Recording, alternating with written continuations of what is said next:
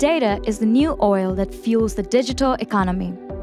With data, companies can develop new business models, innovate in product development, customer relations, and other key business functions, creating new jobs and ultimately boosting the economy.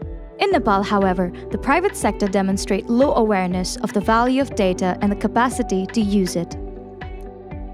Lack of accurate, timely, and reliable data in the country has further discouraged the use of data. So, what could be done to increase the awareness, use, and value of data in the private sector?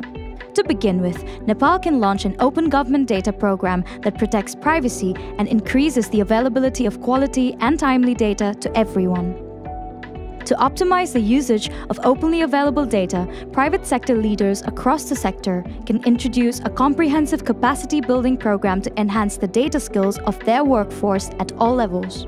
This will increase companies' internal capacity to produce, analyze, and use data, which will enable them to make evidence-based decisions and maximize the operational efficiency. Furthermore, the capacity-building programs can be complemented with investment in infrastructures that help to produce, store, retrieve, and analyze data.